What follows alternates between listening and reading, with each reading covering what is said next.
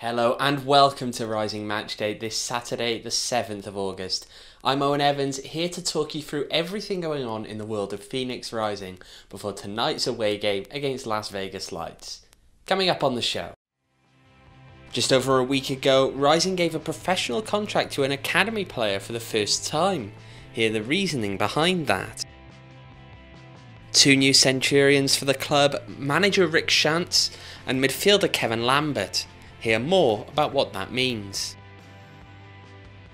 And a look to tonight's game at Cashman Field. But first we're going to take a look back to a few nights ago when Phoenix Rising travelled to Oakland to face Roots.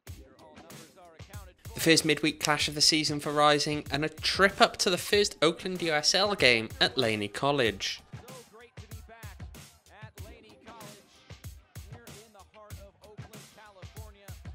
Rising with the best chance of the first half, Santi Moa with this effort from distance, ultimately parried out of play by Zeus de la Paz thanks to a diving save.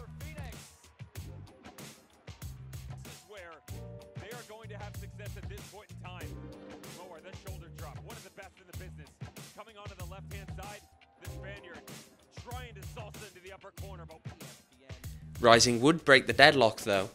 A long ball forward for Solomon Asante from Joe Farrell. It's laid off to David Egbo, played across to Aidan Quinn, who finishes.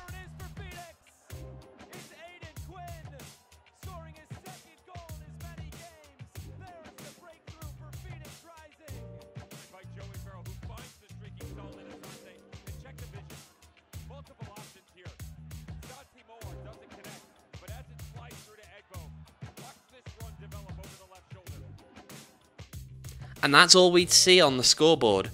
Rising take it 1-0, a tricky 3 points on a tricky playing surface, but they do come away with the spoils. Oakland not able to put a single shot on target. Fairly quiet night for Andre Rolls in the Phoenix goal. Besides the shooting disparity, a pretty even game between the two sides, but it's Rising who edge it in the end. Well, one of the biggest talking points going into and even during and after the game, the playing surface. Here's what Rick Shantz had to say about that. It played very slow. The ball didn't roll true. It actually kind of slid sideways. I think from a safety standpoint, it met all the qualifications, but from playability, it was very, very difficult. I think it takes a lot of the technical ability out of the game because controlling the ball is difficult. It doesn't move the way you want it to move. I think when Bokila got in behind us at the end there and he went to hit that shot, I'm sure the ball was sliding off away from him. We went the day before and even during warm up, and if you just pass the ball in a straight line, 10 yards right at a player, right at the end, it would like slide about 2 or 3 feet away from him. So it was really awkward. Also very thick. So we asked them to wet it. They weren't able to really get the field wet properly. And it was just going right through and drying so quickly. So it just played really slow. Look, we can say what we want. It's a field we had to play on, and I'm just glad that we got the result. The boys had said it, that if we complain and we lose, we sound like we're making excuses. So they had a really good mindset. Of course, that wasn't the only thing we were talking about after the match. That game, the 100th Rising game that Rick Shantz has managed. Here's what he had to say about that achievement.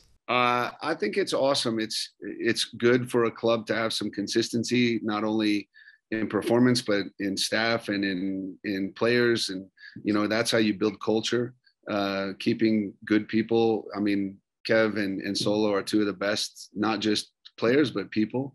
So I think that's important. For me, gosh, man, I think back to the 6 years I did in Tucson and the number of games that I've coached over my career, and for me to be able to have coached 100 professional games, this is a dream. It's always been a dream come true, and I'm so excited. I'm so happy to have every day with this team and this club and this ownership. It's, I mean, I can't tell you how lucky I am. And I hope there's 100 more.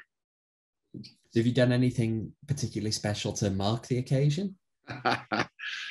Well, they gave me that jersey, and I think I wore it for about 24 hours straight. They had a good laugh. The next morning, we went down to the pool, and I had the jersey on and my swimsuit, and I think they had a good time with that.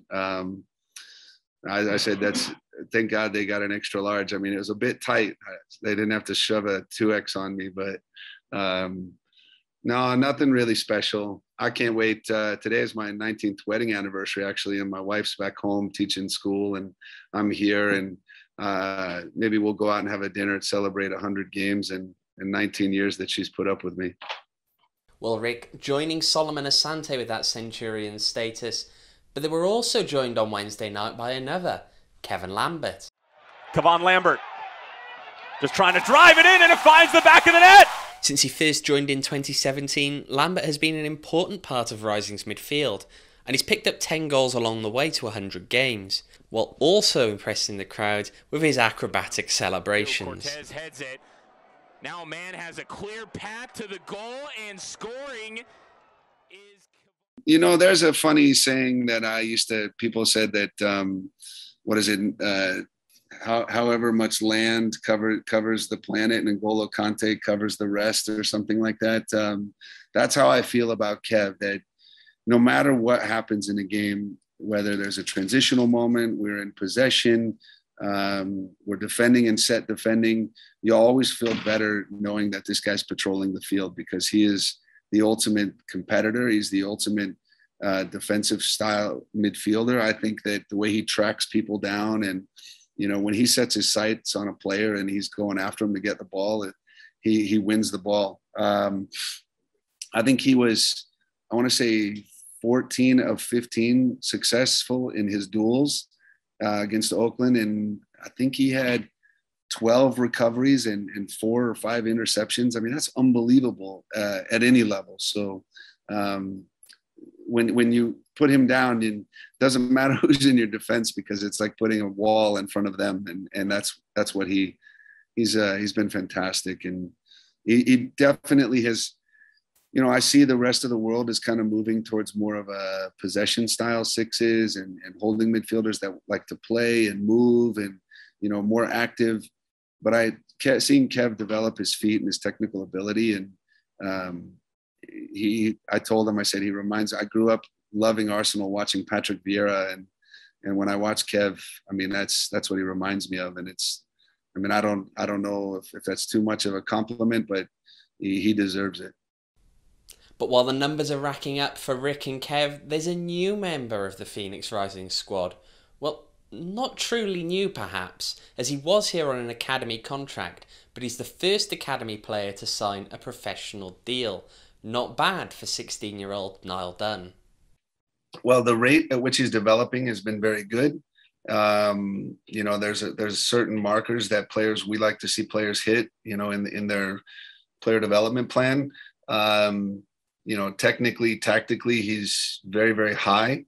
I think physically is his only limitation, but we've seen him work extremely hard. You know, he's lifting weights every day now. He's pushing himself physically as much as he possibly can. And we felt that by signing him to a pro contract, that's the aspect that he could really focus on the most, because as an academy contract, he's still got school, and his time was split with, you know, being a pro soccer player and being a kid and being a student and all these different things. So now it's, you know, 95% pro athlete, and he's trying to get his school done. But he's a very, very smart guy, and I think he's already way ahead in his online schooling. So we're very happy for him, and you know, he's just ahead of the process. And when they're ahead of the process, I think it was worth it for the club to invest in a player like Niall, because he's going to be a great pro for the future. Well, Rick, given you've got 4 centre backs ahead of Niall on the books, is there any chance you'd look at maybe a loan or something to get him some first team football? Possibly, yeah. We I've spoken to a couple other clubs, not just about Niall, but maybe about another player or two, just to make sure that guys are staying fit. In other news, Shea Adekoya has gone out on loan to OKC Energy, where he joins fellow Rising player Declan Wynn. But let's have a look now at what happened over the past couple of days in the rest of the Pacific Division. Just the one Pacific Division game here since the last time we caught up. It was Sacramento Republic and Tacoma Defiance meeting in Washington on Thursday. Republic up in the first half. Christian Herrera comes out of the goal to collect the ball. Just doesn't, as the miscommunication causes a collision. Jerome Kiesewetter on hand to tap it in, before showing us in his celebration attempt why he wasn't called up to the Olympic gymnastics team. Tacoma working their way back in the second half, on top for large spells of it. Eventually it paid off. From one sub to another, Ray Serrano's low cross goes right across goal before Randy Mendoza tucks it away.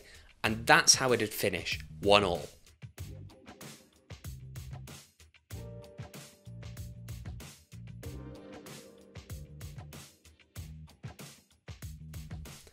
Well, the late equaliser for Tacoma means they hold on to 4th spot in the table. Sacramento would have leapfrogged them if the 1-0 scoreline had remained intact. Rising's result extends the gap at the top to 10 points.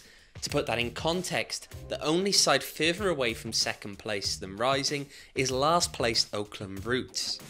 Not only that, but Rising has a game in hand over both OC and San Diego, who are second and third respectively. No shortage of action to keep you watching this week. Orange County and LA Galaxy 2 playing at 7 PM tonight. San Diego Loyal hosting Monarchs at 7:30. An afternoon game tomorrow sees Tacoma host Oakland at 1:30. And Oakland hosting in midweek again. They face Sacramento at 7 on Wednesday. Well, it's a trip to Vegas this weekend for Rising. The Phoenix side not returning to Arizona since they left for Oakland. Cashman Field, always an interesting place to play against Lights, to say the least. But has Rick had anything to say to the boys that haven't been here to play in Vegas before? Well, they got whatever we were at in Oakland this will be tame compared to that. So not only was Oakland's surface difficult to play, their crowd was entertaining. There was a lot of music. It was very loud, and it was hard to concentrate on what you were doing. That for our guys to get out of there with 3 points is a credit to their character and desire to win. So I think that they'll be ready for Vegas now. I feel lucky that we had to go through that. You sure there's no water balloon fights or helicopters coming up? I haven't heard of anything yet, so I hope not. But overall, what are they expecting to see out of Lights? Very good team. Cal Jennings is a very dangerous forward, very fast, constantly active, constantly moving. I don't think Bryce Duke will be with them for this game, but they've got some other very young, talented players. So we were out there today. The surface isn't too bad. It's grass, so that's a good start. And I know the boys they're feeling pretty good, a little bit tired, a little beat up, but they had a mission this week, and I think they're 3 points away from accomplishing that goal, and they knew it would be very difficult, especially this last one. So hopefully we're ready for it. And to round us out, there's one player who won't be featuring for Rising tonight, perhaps even opening up space for another to make his club debut. But what did Rick have to say about Joe Farrell? And I told him, I said, hey, I know you're going to see family and you're going to a wedding, but the position is yours. You've done a fantastic job. Obviously, we're going to have somebody else play there against Vegas, but it's what he does. Every year he comes in, and I told him every year I try to put pressure on you, and he competes, and he's positive, and he's such a good leader. I wish you guys could hear him in the locker room before the games. I mean, the stuff he's shouting, and he's ready to rock and roll. And he's an ultimate fighter. He cares about the team so much. And, I look, it's hard to put into words how I feel about this guy, but because every year I'm thinking, man, maybe we can get a better center back. And he just never, ever lets me live it down. He's always like, coach, you're not gonna be able to replace me. So, but he's a great guy.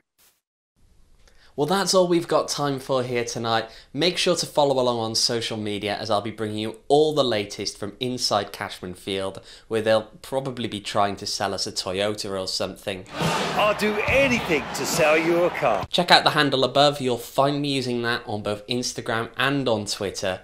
Tonight's game, a 7:30 p.m. kickoff. Until then, enjoy the match. Goodbye.